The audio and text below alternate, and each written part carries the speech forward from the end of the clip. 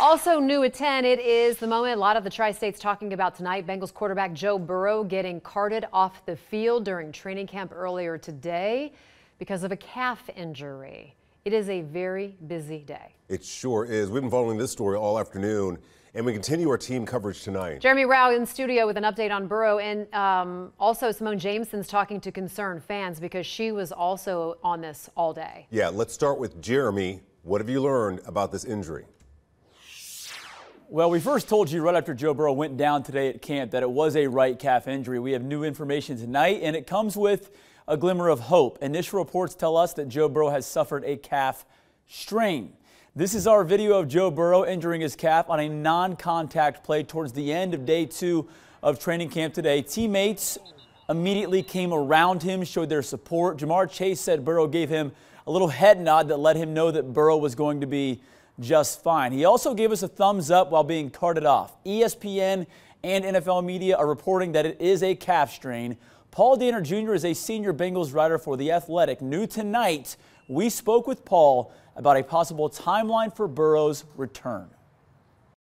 Sam Hubbard was the perfect person to talk to for this, not just because he's close with Joe Burrow. He suffered a calf strain last year. At the end of the season, he missed 2 weeks. He pointed out it is not fun. It hurts. It does tend to linger. He said, but, you know, you're out for a couple weeks and you get over it. 2021, Dak Prescott suffered a calf strain mid-season, missed 2 weeks, won a bye, won a game in Minnesota, came back, started the last 11 games of that season. No injury is the same, so you hate to try to compare. But I think there is some history here of what to expect. It's just, Sam said it, it's just a bummer, whatever it is.